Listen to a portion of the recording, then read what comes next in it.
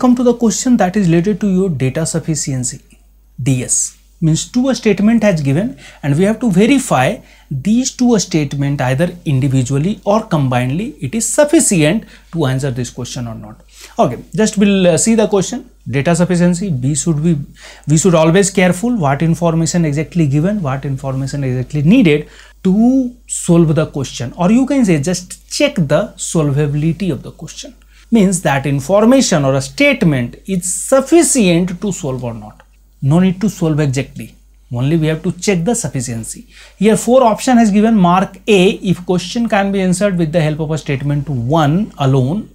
Mark B if question can be answered with the help of a statement 2 alone. Mark C if 1 and 2 a statement both are needed to answer the question, and mark D if combinedly a statement 1 and 2 also not sufficient, if the question cannot be answered. Means if you are combining 1 and 2 also you are not able to answer. Then based on that only we will do the marking. Questions are: Little Blue Peep lost her ship. She couldn't remember how many were there. Okay, one line is given, leave it. She knew she would have 400 more next year. So, you can say some number or few number or certain number of ship has lost, but how many was lost, that is not confirmed.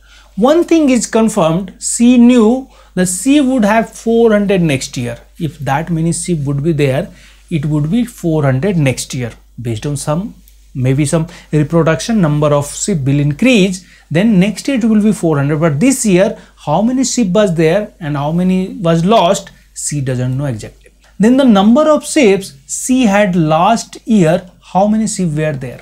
They are telling to find. Now statement 1. The number of ship last year was 20% more than the year before that, and the simple rate of increase continues to be the same for the next 10 years.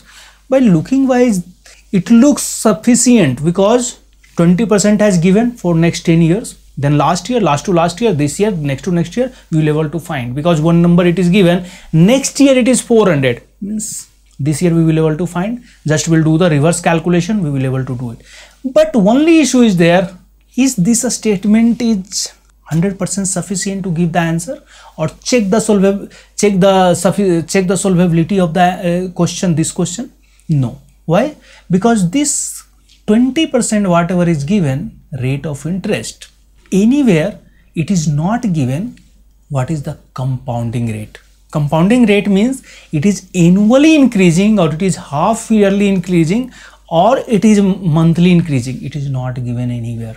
Due to this statement is not sufficient.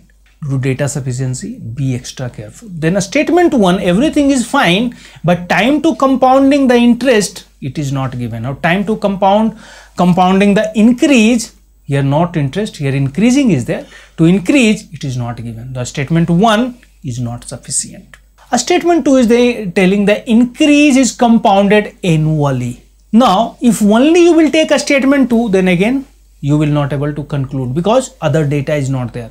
Rate of increase, how many years, it is given in a statement 1. Then alone a statement 2 again not sufficient. But if you are just merging both of the statement, then what is there? It is sufficient. Because a statement 1 everything you know, only you were not knowing what is the rate of compounding, that is given in a statement 2. Then once you are merging a statement 1 and 2, you will able to give the answer.